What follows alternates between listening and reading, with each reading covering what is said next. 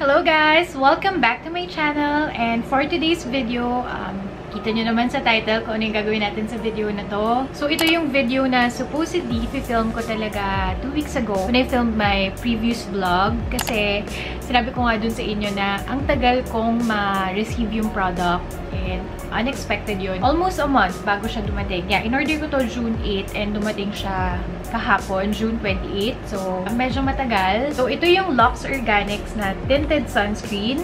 So, I got this sa Watson's website mismo. I think this is my second time ordering through Watson's website. Kasi last year, I remember ordering from them yung sumikat pa yung Jeju Aloe Ice. And alala ko na, 3 yung in-order ko, tapos 2 lang yung dumating sa akin. So, wala lang. So, ako parang as much as possible kung available sa Lazada or sa Shopee, or kung makakapunta naman ako sa store, doon ko na lang bibilin. Kasi, I don't know kung na-polish na ng Watson's website yung pag-deliver. Siguro it's something new to them. So, sana ma-improve nila. Fresh na fresh pa ako. Fresh from the shower.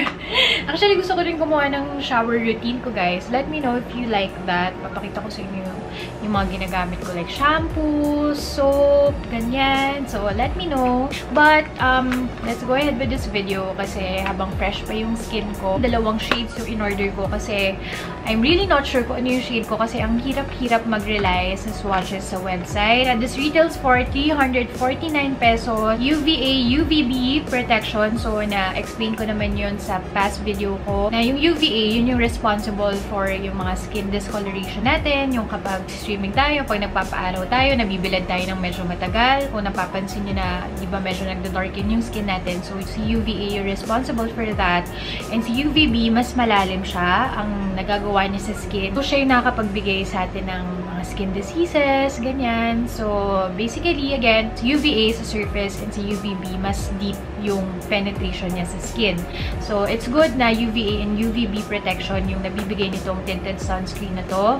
And it has SPF 50, PA+++, with galactomyces, ferment filtrate, and vitamin C. So, ano nga ba yung galactomyces? Hindi sobrang sikat nung ingredient na yon, and lamin natin kung ano ba yung nabibigay niya sa skin. It's very, very important to know the ingredients of the products that you're applying on your face, lalo na kung sensitive yung skin mo. Ang nakalagay dito, galactomyces is a type of yeast, and ang nagagawa niya sa skin is an antioxidant, and it improves sebum levels in oily skin, as well as brighten and tackle acne, as well as moisturize the skin. Okay, so tinanggal ko na siya sa box, and this is what the packaging looks like. It's just very, very simple. White and pink. Straightforward. Nakalagay din na lightweight, smooth finish, and no white cast. And isa-swatch ko na lang siya dito sa aking jawline para matignan natin kung sino yung mas swak sa akin. So, ito si Fair. Ang puti niyang mag-register sa screen, sa camera. Ayan. Ito si Natural. Pero parang mas natural ako, no? Or Fair, I don't know. Lagyan pa na. Ito si Natural. Ito si Fair. Ayan sila. Pero guys, alam nyo, kapag nakaswatch siya dito sa kamay ko, sobrang magkalapit lang ng color. And in fairness dun sa Fair nila, hindi siya super puti. I think yung basis nila ng Fair dito is yung Fair na Pinay skin tone pa rin. Parang gusto ko lang siya saglit i-compare dito. I think na ito yung parang direct competitor ng Luxe Organix, yung Fresh. Ito rin yung latest na nilabas na tinted sunscreen. So, a lot of you might be interested in knowing kung ano yung difference nila in terms of shade. So, i-compare ko lang yung shade nila na natural kasi ito yung parang gitnang shade din nila. For your reference, para dun sa mga meron nito. Comparing side by side yung medium ng Sun Glow by Fresh, and then katabi niya yung natural shade ng Luxe Organix. And right off the bat, ang napansin ko is mas yellow undertone talaga si Sun Glow by Fresh. Pero for me kasi, hindi naman ako naghahanap talaga nung super duper yellow undertone kasi ayoko rin ng magmukha akong yellowish kasi realistically, hindi naman talaga madilaw yung skin ko. And ang napansin ko dito kay Luxe Organix, kapag binlend mo na siya sa skin, mas naglalighten pa siya. So, just take note of that. Ako, I decided na natural ako. Parang medyo grabe lang mag-deposit ng product yung packaging nila. And kahit hindi ko na siya i-squeeze, may mga tumutulo. So, medyo ingat na lang. Baka mamaya buksan nyo nang nakaganon, hindi nyo alam tumutulo na pala yung product. Ano nga ba yung mga hanap ko sa mga ganito, mga tinted sunscreen. First, lagi kong sinasabi sa inyo, ayoko nang mabigat sa skin. As much as possible, I want it skin-like. So, lagi kong sinasabi yan. Baka yung iba sa inyo, kabisado na. But, para dun sa mga ngayon lang nakakanood dito sa aking channel, gusto ko yung magmumukha kong glowing, mukhang maganda yung skin ko, yung hindi masyadong halata na meron akong something on my face. Actually, si Sun Glow by Fresh, medyo makapal yung consistency niya, pero manageable naman. Oh, let's see, I'll try to blend this with my fingers. Kasi kapag mga ganitong tinted sunscreen, fingers lang talaga.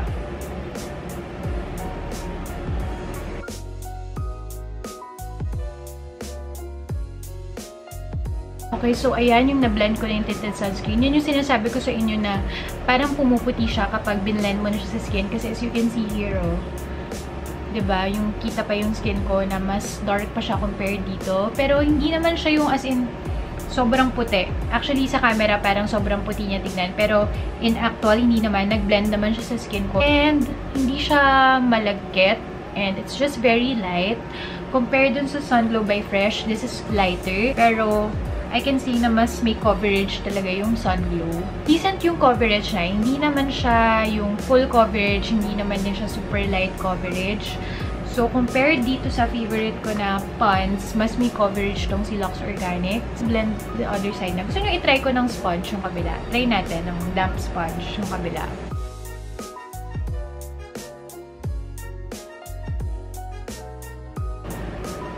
Pero, mas nadadalian ako. Sa totoo lang, mas madali siyang i-blend talaga using your fingers. So, nagdadagdag lang ako dun sa mga red spots ko kasi as you can see, kita pa yung parang red bump ko here. So, tingnan natin kung buildable siya, kung dun sa areas na gusto ko pang dagdagan, na parang uneven pa siya. Parang gusto ko na rin siyang gawing concealer, no? Parang hindi na ako maggamit ng ibang base. Try natin din siya as concealer kasi sayang meron pa akong tira. Parang hindi yata maganda yung naisip ko. Pangatawanan ko to. Okay, hindi siya pwedeng concealer kasi nagmamark yung fingers ko kapag ginaganon ko siya dito sa under eye. Hindi siya pwede nung parang spot na na blending. Mas okay siya na i-blend mo ng ganon using your fingers. Pero kapag, kunyari dito lang sa small spot na ganyan, medyo matagal. Parang hindi niya alam kung saan ba siya sasama. Sa daliri ko ba or sa mata ko. Parang confused siya. Kasi hindi naman talaga siya dapat pang ganito. Tinry ko lang. Pero pwede naman, workable naman siya. Bakit ganon? Yung pag-register ko sa camera, parang sobrang puti. Pero promise in person, hindi naman siya mukhang maputi. Try ko rin with my phone para ma-compare natin. Ayan, ipapakita ko sa inyo itong clip na to para makita niyo yung sinasabi ko na pantay naman siya in actual. Siguro sa lighting lang. Kasi it catches light siguro. Kaya, ayan o, medyo glowy din siyang tignan actually. Ito rin yung amoy niya. Hindi siya matapang. Feeling ko hindi sila naglagay ng fragrance dito. Parang amoy, lang siya.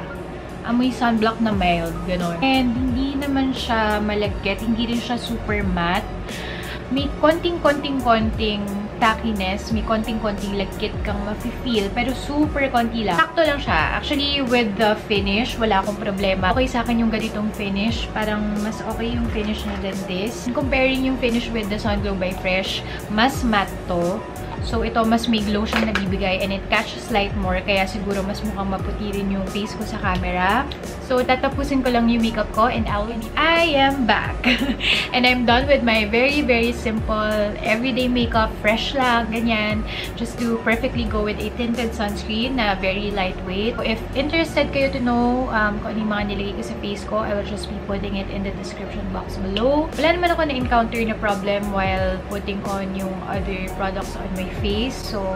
So far, actually, to be 100% honest, wala pa akong makita na hindi ko nagugustuhan. Kasi in terms of the consistency, in terms of how it applies on the skin, in terms of how it feels on the skin, okay naman siya. It's very, very lightweight. I don't know if it's just me, pero medyo may blurring effect siya. I'm not really sure. Siguro nga kaya nila kinlaim na may smooth finish. I update ko kayo from time to time kung may napapansin ba ako throughout the day while I'm wearing this. Although nandito lang naman ako sa bahay. Pero dito sa aming condo, mainit. Kaya matetest pa rin natin siya sa Philippine weather kung kamusta ba siya. And I have combination skin, so oily already ako on my T-zone. Sure ako dyan na in a matter of hours, mag-oil na yung T-zone ko and tignan natin kung gaano kalala. So, update ko kayo. So, just to show you guys, ito yung itsura niya on natural daylight na without any artificial lighting. Pansin nyo guys, kasi kanina diba, dun sa, nung meron tayong ilaw, mukha siyang maputing-maputi talaga. Like, ewan ko sa view ko, dun sa camera, mukha siyang maputi.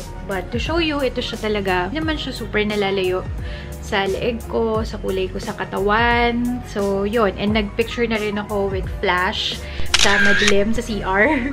Just for comparison, and nag-picture din ako sa natural lighting. Napansin ko lang na dun sa flash, kapag talaga madilim, tas flash photography, medyo maputi siyang tignan. And in-expect ko na yun kasi it has SPF 50 and of course, it's a sunscreen still. So, ako naman, personally, hindi ko to isusuot for sure kapag punta ako ng mga night events, ganyan. So yun, update ako later guys. I will be back. So, it is now 3 PM guys, and mga 1 hour pa lang naman after nung update ko kanina. Pero may gusto lang akong sabihin na baka makalimutan ko kasi napansin ko na ngayon na medyo na nagsisettle na siya, mas gumaganda pa siya sa skin. Sa totoo lang. Kung pagtingin ko sa salamin, napansin ko na parang mas gusto ko yung finish niya ngayon. Nung medyo, alam mo yun, halo na siya ng kaunti sa natural oil ng face ko. And mas nagmumukha siyang natural. Surprisingly, gusto ko siya. Kasi may mga napapanood akong reviews about it na hindi ko alam kung baka, di ba yung iba hindi natin maiwasan, na baka inisip natin na baka bias review on or what. Pero napapatunayan ko siya now guys. Hindi ako magsisinungaling sa inyo. So far gusto ko siya. So babalitaan ko pa kayo hanggang mamaya. 1 hour pa lang naman. 1 hour pa lang. Pero gusto ko lang sabihin na nagugustuhan ko yung nakikita ko ngayon. So ito na siguro yung last check-in ko for this review. And try natin mag-blot. Pero hindi pa kasi ako, ewan ko, okay pa ako dyan. I've had worse. So, para sa akin, fresh pa rin yan. Test na rin natin para makita natin. Kasi usually, T-zone talaga ako nag-oil. So, yan. Grabe, wala masyado. Let's try sa forehead. Light blotting sheets lang yung gamit ko. Kasi ayoko naman na parang sobrang masimot yung oil. Kasi kailangan natin ng oil sa face. Okay, dyan na ako nag-oil talaga. And, ayan o. Ganyan lang. After how many hours, ganyan lang. Na hindi pa ako naka-aircon the whole day. Again, hindi ako naka-aircon. Hi guys! So, ito na. I'm here for the final thoughts for the Luxe Organix Tinted Sunscreen. And as you can see naman, pinakita ko naman sa mga check-ins ko throughout the day na okay pa ako dyan. Na I don't know, for me, it's still fresh. Gustuhan ko siya. I mean, parang kanina nga, bago ko siya i-review, parang gusto ko kang maging hard on this product. Oh, may hard talaga. Hindi yung parang, kumbaga, gusto ko talaga siyang himayin kung okay ba talaga siya. Kasi, ko, sobrang dami na rin kasing tinted sunscreens na lumalabas. Tapos, I've heard a lot of good things about it. Naman sa kanya, nagpasikat siya sa akin kahit matagal siyang dumating. Sabi niya, worth the wait naman daw siya. Kita ko lang siguro na pinaka-con niya is on the shade. Usually naman yun yung problem din ng mga tinted sunscreens. Kasi of course, it's still a sunscreen. Yung ingredient na mismo magbibigay ng protection sa atin against the sun. Yun yung sometimes reason din kung bakit medyo naging ashy or medyo may white film ng kaunti. So, bottom line, I recommend this. Actually, hindi ako makapaniwala. Nagre-recommend ako ng base ng mga tinted keme. Ngayong naka-quarantine tayo, ngayon lagi tayo magmamas. Pero, I can say that this is breathable na kung meron ako siguro na kukunin na product to put on my face na kahit alam kong magmamas ako, pero gusto ko kapag tinanggal ko siya, presentable pa rin ako kasi I'm facing someone, I'm facing crowd, ganyan. Ito siguro yung marirecommend. Actually, I think this suits all skin types kasi combination ako. So, may part na oily ako, may part na dry. And wala naman ako naging problema on both. Besides, it's affordable and it's accessible. So, I will be linking yung sa Lazada and sa Watsons on the description box below. So, yun guys, I will be ending this review. Again, maraming salamat sa pagnood nitong video na to. And thank you sa trust nyo, sa aking opinion, sa aking thoughts about products. And let me know kung ano pa yung mga gusto nyo makita dito sa channel ko. And kung hindi pa kayo nakakapag-subscribe, please subscribe to my channel and click na rin the like button and share this to your family and friends. Yes, thank you again so much and I will see you on my next videos. Bye!